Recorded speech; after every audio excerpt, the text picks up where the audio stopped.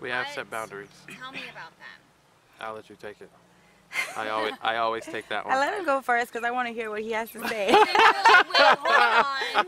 Yeah. Boundaries for me, like I said, I try not to control people, so I'm gonna, I'm gonna try to be as open as possible. But just a simple line of respect, like no sleeping with anyone. I don't really plan on kissing anyone. He says, "But wonder if someone kisses you."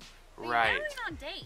Yeah. Yeah, we know but dates. You just don't be kiss. I don't just be kissing people I go on dates with. I don't know. You know, how people do it now. No, seriously, she was hard to get. She wouldn't even let me do the first kiss. So I tried you have to kiss. to really like someone, and it has to have a organic spark. Right. I'm not saying that it can't happen, but if it does, what can I do? If there's anyone in her room, even if it's just, oh, we were just sleeping in the same bed, that would be a deal breaker for me.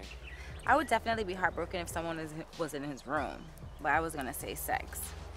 That would be, yeah. For sure. Yeah, that's like cancel. Man, I'm out of this show. No, I'm kidding.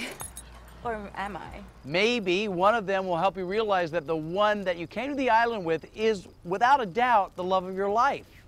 But maybe you'll find love with one of them. We feel like it's an interesting experience, and no one else would get to test their relationship in I would say a controlled, fun way. Okay. You get to meet other people, bounce ideas off of other people, and see, just how strong our relationship really is, and see what we really need to work on.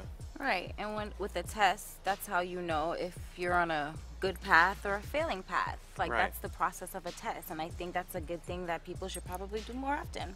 It was my idea. I found out about it through Instagram, and right when I saw it, I texted her immediately. I was like, yo, we should do this show. Right. And she was... I had my doubts, huh? She had her doubts at first, and her safe haven was, oh, we're not going to get on the show anyway. Right. And so we just kept going along the process. She kept saying, well, yeah, we're probably still not going to get on it. As we kept slowly climbing to the top, I'm like, yeah, we are. I'm most concerned about a guy, and I've told her this before. I'm concerned with a guy just kind of sweet talking her or manipulating her verbally and making me seem like I'm some monster or worse than I really am. Not to say that I'm bad, but I'm concerned about that, or maybe possibly her being taken advantage of that way and ride off into the sunset with a stranger. And what are your thoughts? I hear you're like, What are my concerns? Or do you think his concerns are valid?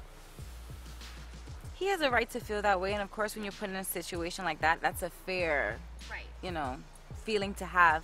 And I guess I would say the same thing, but we just have to keep in mind our relationship and our bond, and it's really hard for someone to break that unless it's an organic thing.